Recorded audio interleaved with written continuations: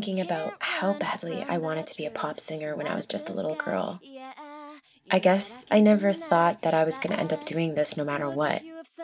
It's really crazy to think that I'm a recording artist, songwriter. It's quite magical, and I'm honestly really happy to be here. Over the last 2 years, I have worked endlessly for this career. I have been working really hard on becoming a better songwriter, a businesswoman, and just being an entrepreneur one step at a time. The day that I decided I was going to do this for a living was the scariest day of my life. I am still amazed to see the things I actually do daily. Too much. It doesn't bug me so much. Okay. But if you want to dial it back, I wouldn't complain either.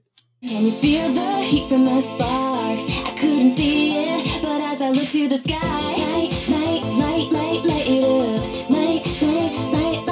And grab a big breath before that first light.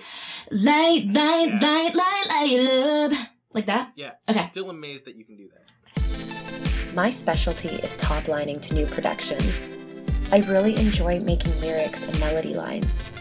I feel like the music tells me what to say. It's sort of this intuition, this connection with the music that I instantly feel. My passion for singing sparked when I was in grade school, listening to Backstreet Boys, Spice Girls, Britney Spears.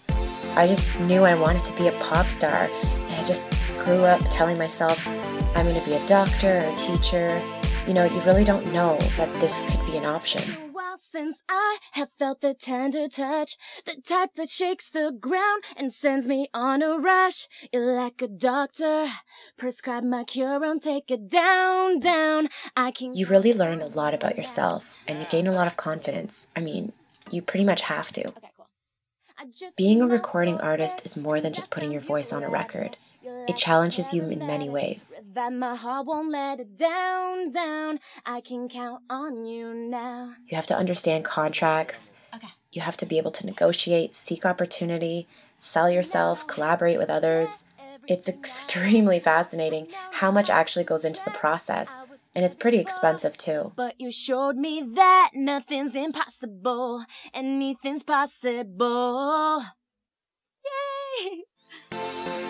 There will always be challenges and obstacles. Trust me, I know. But just don't give up and work really hard. You've got to inspire the people around you to believe in your project. And most importantly, believe in yourself. It's really all about gratitude, perseverance, and great mentors. I know that you can do it. So thank you so much for supporting my dream. Anastasia A.